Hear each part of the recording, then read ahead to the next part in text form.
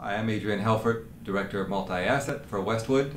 I'll talk to you today about some of the markets that we've seen over the last week, and my colleague Matt Lockridge will speak to you later in the video about some of the equity market specifics. Just looking at the markets that we've seen over the course of this week, of course, coronavirus is taking on the markets and creating a wave of uncertainty around how much constraint in economic activity might actually impact and pull forward the risk of recession to the near term. Of course, markets hate uncertainty more than they even hate bad things. So until we get more certainty around actually what the virus spread looks like, how the actual central banks might respond, then this is the kind of response we're going to get, which is effectively the equity markets hitting the panic button. Now, on the interest rate side, we're seeing interest rates drop dramatically, both on the possibility of lower global growth, as well as a responsive central bank.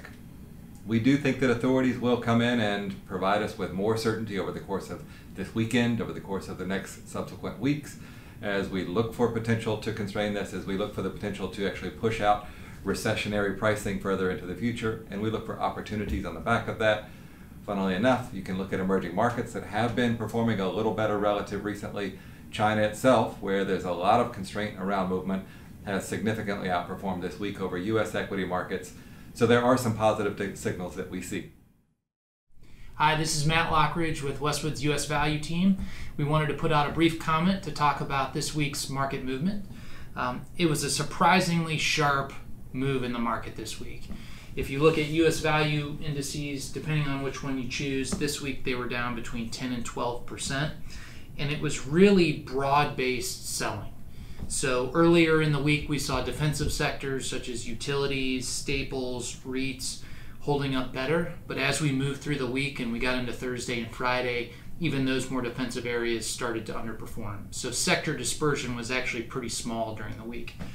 It was a little unnerving too, as some of those defensive areas weren't providing the ballast or support to the portfolios that they were earlier in the week. But it's important to remember that that's actually a positive signal, because that's the market searching for a bottom. Early in a sell-off, what you see is investors sell the most risky, hated assets, but as you move through a sell-off, investors start selling just what they can sell. So again, this is a positive, and we're viewing it as such that we're probably closer to the market finding a bottom than we have been. So what are we doing through this period? First, all of our teams are looking at new data points, incorporating all of this news flow into our current estimates of portfolio holdings. What we want to make sure is that the earnings impact is nowhere as significant as the movement down in the stock prices. So we want to ensure that our existing holdings continue to offer a high quality earnings stream with significant upside potential and only small, minimal downside risk. Secondly, we are building and executing on our buy list. So our view is this too shall pass, and we want to be opportunistic and take this volatility to our advantage and start building positions in names that just a couple weeks ago were too expensive. So all of our analysts are really scrubbing their models, scrubbing their numbers to get an updated reward to risk at these current prices so that our portfolio teams can take advantage. As always, our first priority is to continue to protect your capital, and we will continue to monitor and adjust our portfolios as necessary.